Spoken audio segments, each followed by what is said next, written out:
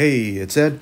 Today I would like to show you an example of a technique that I came up with to export some percussion, a percussion track into a MIDI file, which I could then play through a drum machine. So I'm going to show you a few apps during this video that I used together to get that done. There's many ways to do this, and this is certainly not likely to be the best, but it is one way, and I think it works pretty well. So let me show you what I did.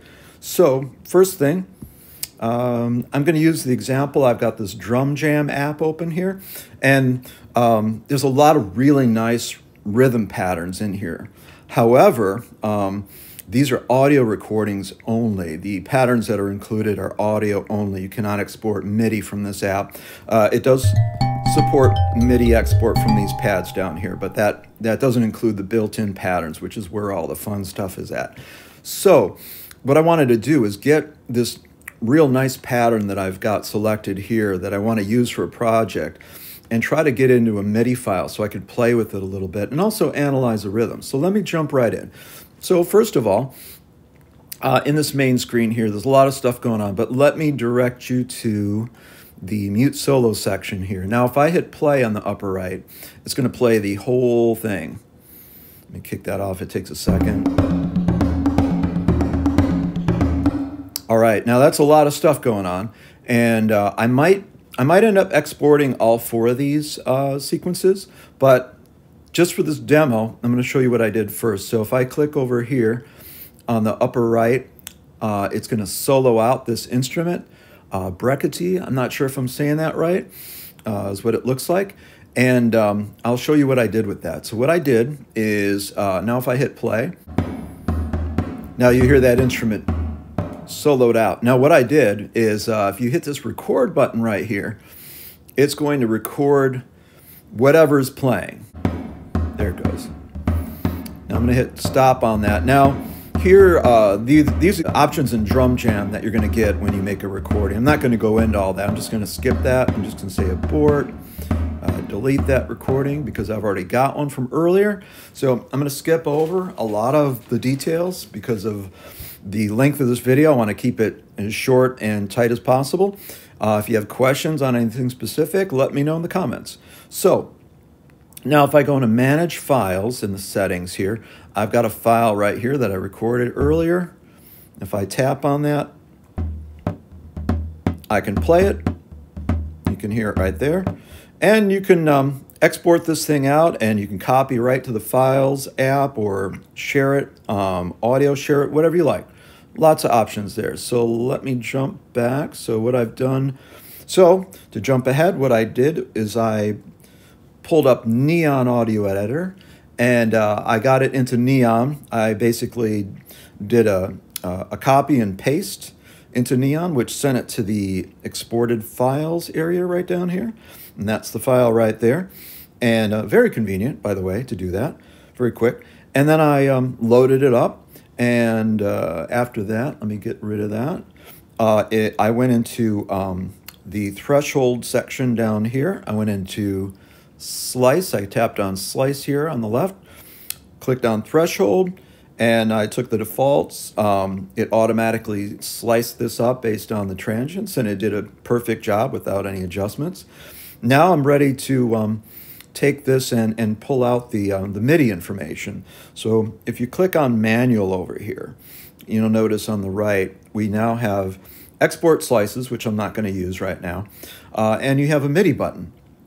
Now, if you click that MIDI button, as you can see, it says it says it fast. Now, it copies the MIDI timings to the clipboard, and I'll show you what it looks like. I've got a copy of AUM over here running. I've already jumped ahead a bit here. Now, if I look in Helium here, I'm not going to copy it in. Now, I could go here, and I could just paste those MIDI notes straight in. I'm going to jump over here to what I've already pulled in. I actually exported the MIDI file out, and I can pull it in. You could do it this way too. Either way, you can paste it or you can get import in a file. So here it is. Now, this is the timing. Now it's been quantized to 16ths. You could quantize it a little tighter, but I don't know how that's going to work because the drum application I'm going to be using is only going to work at 16th note level and above. So I'm going to hope for the best here, and hopefully that quantizes pretty nicely. So we'll see. So that's what it looks like. Now you'll notice though, it's starting at C-1 and going all the way up to, you know, like C2 or something like that in this particular sequence. It's an 8-bar sequence. Now you got to make sure that your tempo, you might want to have it set.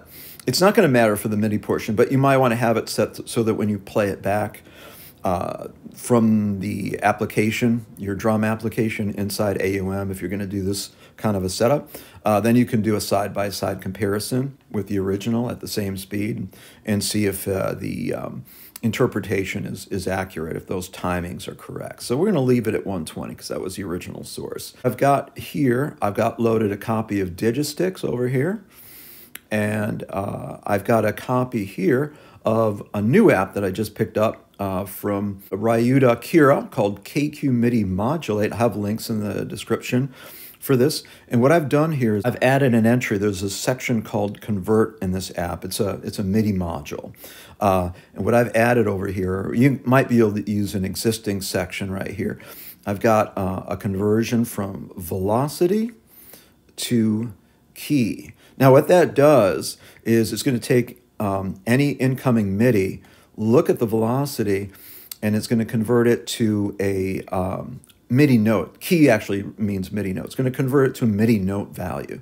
So if we were to do that and play this, let me open up a working copy of the file for you here, one that's all set up. All right, so in Helium down here. Now what you'll see here in this MIDI monitor, I'm actually taking the output from the MIDI Modulate app, and I'm just feeding it over here so I can see what's going on. And if you look over here, you'll see a note on, note off, note on, note off. There's one little misfire here at the beginning, but as you can see, note on, note off, it's all note 76. And so basically, it's taking these notes and shifting them according to velocity. And if we open this here real quick, you'll see the on here, this is the velocity measurement, and it's equivalent on all of these. Basically, they're all at 100, I believe. So what that's going to allow me to do is it's going to take that input and convert it from all these notes into a single note at a single velocity. So it's going to end up being, looks like note 76 right here, and I just sort of randomly chose that just so I could, you know, have something that was reasonable. Now what I've got is I've got basically a MIDI trigger that's going to trigger on note 76 with these correct timings, or at least semi-correct, right, as close as we can get with 16th note resolution. And then I'm going to go over to DigiStix, and again, I'm going to cut ahead here. What I did is I set up a pattern of 32 beats, because it actually does take 8 measures to complete this pattern. It's an 8-measure pattern, so technically it's an 8/4 time. And what I did in Helium is I clicked record here, clicked the transport, and recorded it straight in. Now I've made a slight adjustment here. Let me bump this up. Probably should look more like that or something like that. So this was how it would look. So this is page 1. Or sorry, that's page 2. Here's page 1. You can see if you have a pattern length of more than the width, you have to shift them up here. You can see here, here's 1 through 16 beats. Here's 17 through 32 beats. So you can see the pattern is definitely different between those two. So it's definitely a 8-bar, 32-beat pattern there. And so basically what I did is I just used AUM, and I used Helium to play into DigiStix. And if you look over here on the routing in AUM, you'll see I've got the Helium output going to the KQ MIDI Modulate, and then from the KQ MIDI Modulate, which is converting them all into one single note, going to DigiStix. Now, I should take one step back now to just explain what I did here. Now, you'll see it's all recorded on Alt Kick. So what I did to prepare for that is you can select your drum that you want to record the sequence into from the MIDI input, and you click these little arrows up here. It's got pad samples, pad effects, layer velocities, pad options, layer tuning, MIDI mapping right here.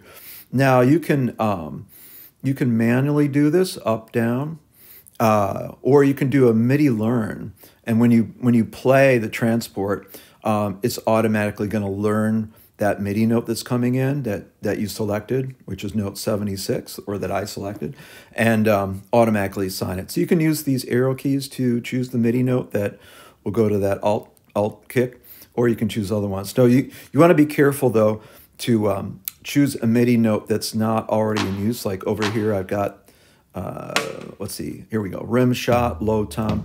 These are like in the 50s, 40s, 50s. So choose one that's out of the range so you're not inadvertently recording into one of these other. I guess I got lucky when I did. I chose a high enough number. So choose a high enough MIDI note in your back here, just to go back here. Choose a high enough number here in your MIDI Modulate so that you're getting something that isn't going to be confusing to DigiStix. And so basically that's it. So let me show you this. If I just play it through the app, that's what it sounds like. Everything's been moved over to DigiStix. This part is done because I've now recorded into DigiStix, and this all can be left for another import session or recording session. Now DigiStix would completely operate on its own. I could load it up all by itself with this pattern and be good to go. So let me play it for you, and you can listen to how it sounds.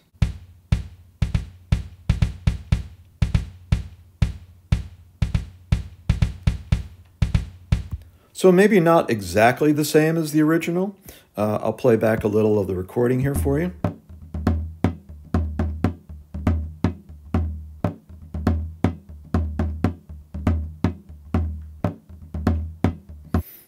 So maybe not perfect, but you know, quite usable, and certainly gives you an insight into the sort of patterns that are actually inside that audio percussion that you started with. So to me, I think it's quite useful and a pretty quick and easy way to pull this out and get it into a MIDI file and into a MIDI drum app. So there you go. Thanks for watching.